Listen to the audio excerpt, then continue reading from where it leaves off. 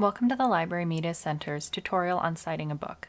In this tutorial, you will learn how to find the information needed to create a citation for print books, no matter if you are using MLA, APA, Chicago, or another citation style to create your bibliography or works cited list.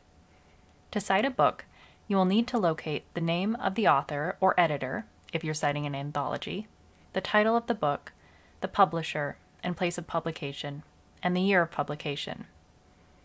Let's say you want to cite this book, When Dreams Came True. An excellent place to start is on the copyright page, just after the title page. In this example, we have all 5 pieces of information that we need to create a citation.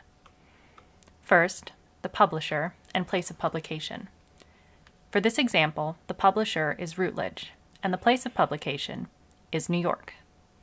If you don't see the publishing company on this page, the title page, or even the spine of a book, will often indicate the publishing company. Second, the copyright date or date of publication. In this case, they are the same, 1999.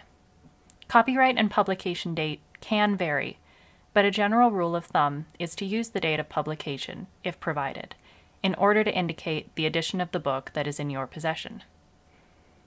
Finally, the title and author or editor will usually be on the cover or spine of a book, as well as on the title page.